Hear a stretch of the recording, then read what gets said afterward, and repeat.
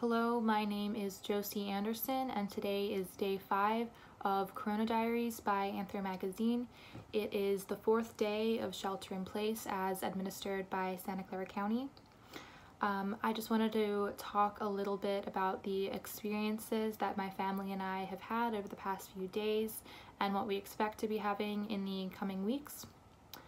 I just wanted to talk a little bit about how my family, they own a small business in Palo Alto, and as abiding by Santa Clara law, we have shut our doors until further notice and have postponed all classes and parties to ensure that there is complete social distancing. We haven't been having any staff coming in to work in this time, and that's been really strange for my parents. I think it's been strange to have them home even, which doesn't usually happen. My dad, over the past few weeks and days, has been going to various supermarkets, especially before we closed the doors for our business, just so we could get produce necessary for the classes. And it's a really strange environment at the stores. I know that every day at Costco there is lines out the door, and same at Safeway. Like, you can't get a parking space. It's so hard. And you know, all the shelves are completely bare. Like, we couldn't get chicken, we couldn't get rice, pasta, anything. It's like, it's crazy. I know that Costco, I think, are doing a pretty good job just trying to make sure everyone's getting their necessities. At Costco, they have people, staff, like manning the toilet paper section, the baby wipes, diaper section, and they're handing them out to individual customers, ensuring that everyone only buys one, which I think is great. I know that last week my dad witnessed 2 people fighting over the last rolls of toilet paper. I mean, I think that shows what kind of state we're in, how everyone's really really stressed, and it's never really something that we've all gone through before. We're really trying to stay away from that mentality where we should hoard and completely self-isolate.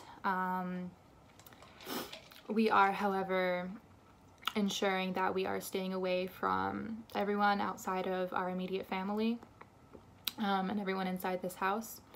My older brother, he lived with my grandparents about 15 minutes from here, and he has moved back home with us to avoid having contact with our grandparents, who are 70 years old. We just don't want to put them at risk at all. It's really weird having him here, but it's good, it's nice. I've been fortunate enough to be able to communicate with a lot of my friends who live around the world, and I've been able to learn about their different experiences. I know that my 2 of my friends who live in England, their schools have just closed down. I know that one of them, their family has the symptoms of coronavirus, which is terrifying. I think that the collective mindset that we're all in is we don't really know what's going to happen. We don't understand. And so I think a lot of my friends, including myself, are apprehensive. I think we're scared, but still hopeful. I really hope school goes back before summer closes.